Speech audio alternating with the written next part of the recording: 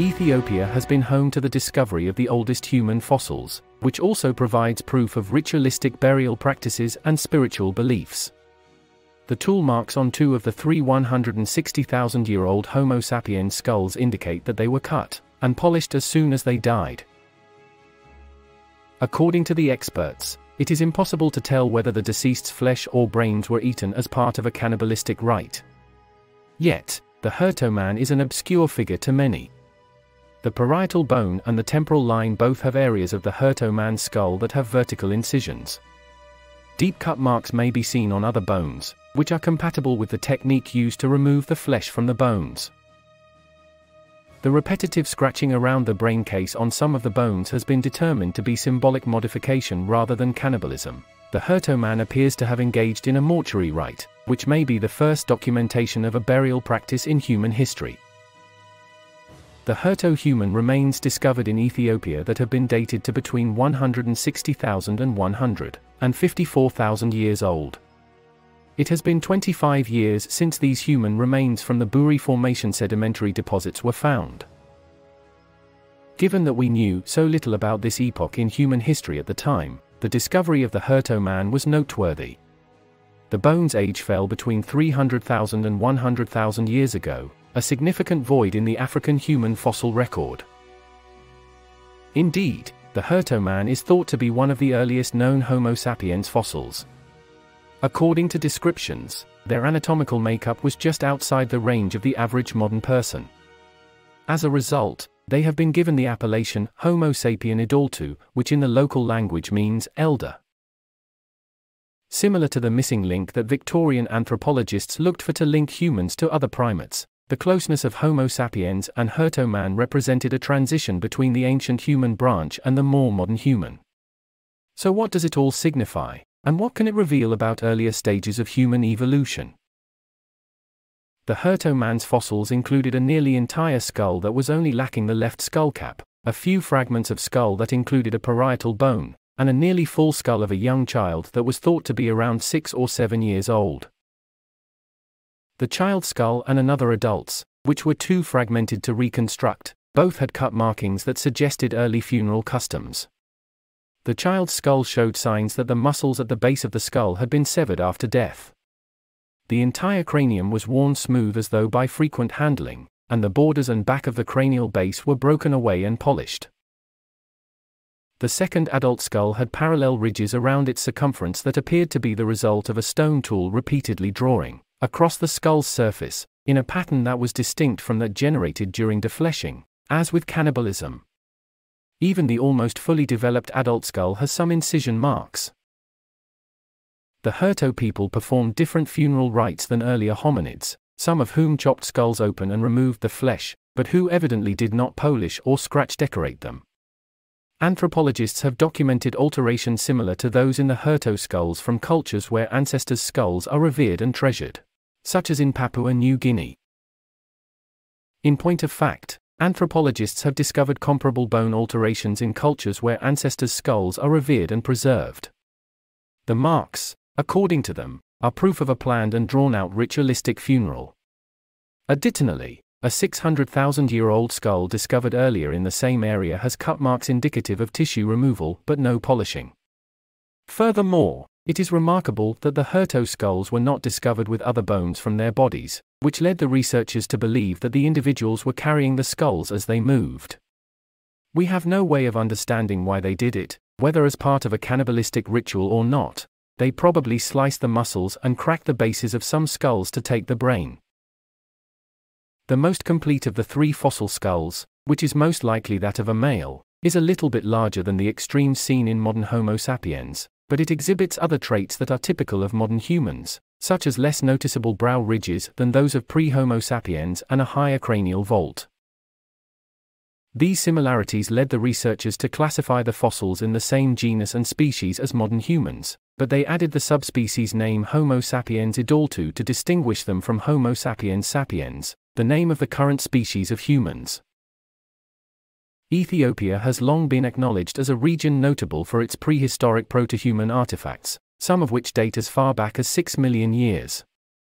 These bones were dated between 160,000 and 154,000 years ago using the argon dating technique, putting them in the context of human evolution. The Middle Awash Valley in Ethiopia is where the fossilized hominid known as Bodo man was found. To comprehend the origins of our species, Homo sapiens, Bodo and Herto man are essential fossils. The ancient inhabitants may have been distant cousins of the Herto modern human populations that lived in the same region. The 600,000-year-old Ethiopian skull known as Bodo man. It is one of the earliest ancient remains that we may regard as being closer to Homo sapiens, and is maybe an ancestor of the modern human populations that first appeared in East Africa 200,000 years ago. Bodo exhibits archaic traits that truly show a split between Homo ergaster erectus and Homo sapiens. The glabella interrupts the extremely thick, double-arched supraorbital torus. Throughout the human fossil record, it has the widest nasal opening below the nasal bones, a projecting and broad middle face. What's more, the morphological continuity that the Bodo Kabwe Herto specimens demonstrate over time is astounding. For instance, the change to a lighter supraorbital torus, although maintaining a double arch, and the appearance of more contemporary zygomatics.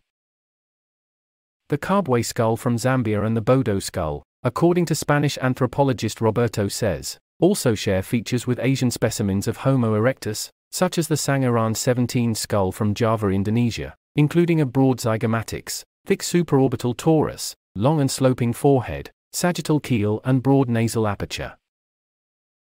At 1 million years old, the Sangiran skull from Java raises the intriguing possibility that Homo erectus reversed its migration and returned to East Africa. Reverse migrations from Asia to Africa are not logical.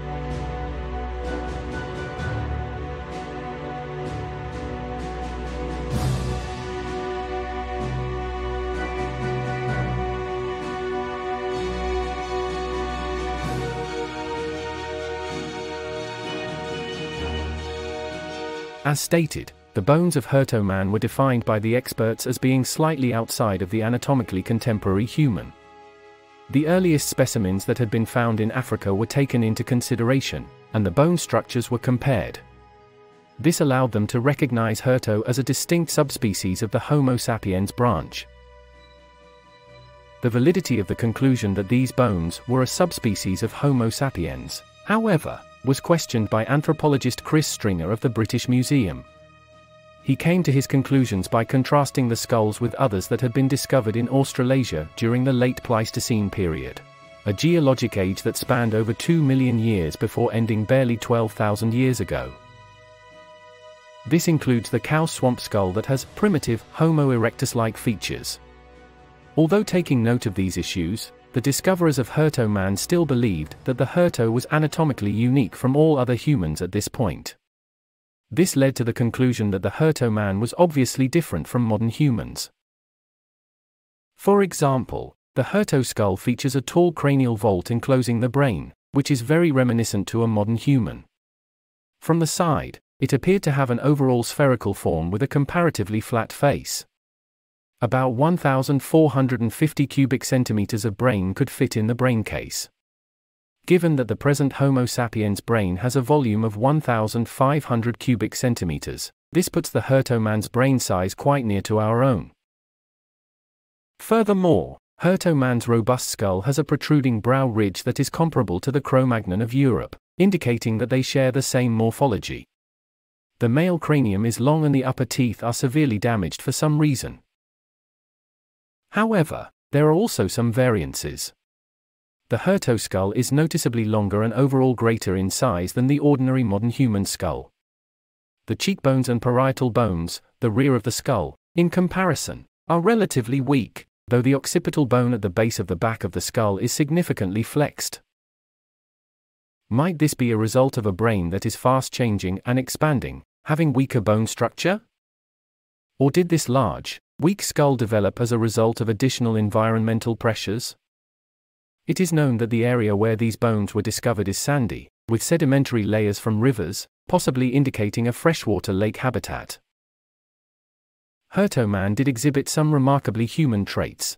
They utilized tools, and they worshipped their dead. Among the implements discovered with the bones were those created by stone knapping. Cleavers and axes were among these implements. Herto man is thought to have produced these tools more regularly than earlier members of the Homo sapiens branch of hominids, despite the fact that artifacts of this type are uncommon. They were butchering the remains of enormous creatures like hippos and buffalo, and they clearly knew how to take advantage of the local flora. These people used advanced stone technology, including chipped hand axes and other stone tools. Other tools of this time were formed of rock, frequently using fine-grained basalt, while points and blades were typically made of obsidian. Bovine and hippo carcasses that exhibit signs of human-made cut marks are also found near the locations where Herto man was discovered. This suggests a lengthy history of butchering, and a penchant for hippos. Herto man might have had a far better life than the agriculturalists who arrived in later millennia because of the abundance of resources and hunter-gatherer lifestyle. 260,000 years ago, the Orsash River was dammed, forming a shallow lake where the early humans of Herto resided. Buffaloes grazed the area, while the lake itself would have been home to hippos, crocodiles, and catfish. But were they actually Homo sapiens? The face and cranial vault of the Herto fossils are very similar to those of contemporary humans. Their proximity to Homo sapiens suggests that, if not, they are at least a very close ancestor of the species. They are among the earliest modern human fossils that have been discovered.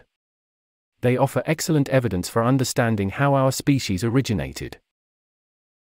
Controversially, humans are thought to have inherited their mitochondrial genes from an ancestor known as Eve, who lived in Africa some 150,000 years ago, according to research published 35 years ago, by scientists tracing evolution through changes in mitochondrial DNA, which is transferred from mother to daughter.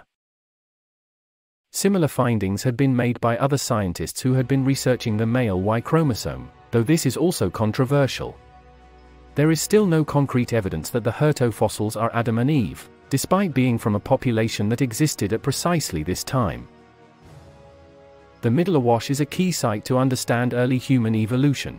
If you look at a topographic map of the region, you can see how it would act as a funnel for any humans or animals coming over from Arabia, as the valley opens up to the plains near the Horn of Africa. During an ice age, the shallow Persian Gulf would have been dry, allowing animals and humans easy migration from South Asia to Arabia and Africa.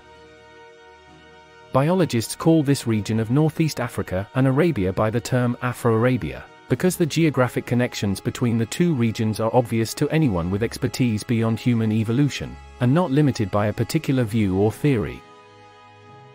Given that Ethiopia lies on the border of Eurasia and Africa, just across a shallow sea from Arabia, there is no way to know if these humans evolved in Africa or came from Eurasia. Maybe they were early Homo sapiens pioneers on the fringes of an African wilderness and a failed attempt to colonize Africa? We may never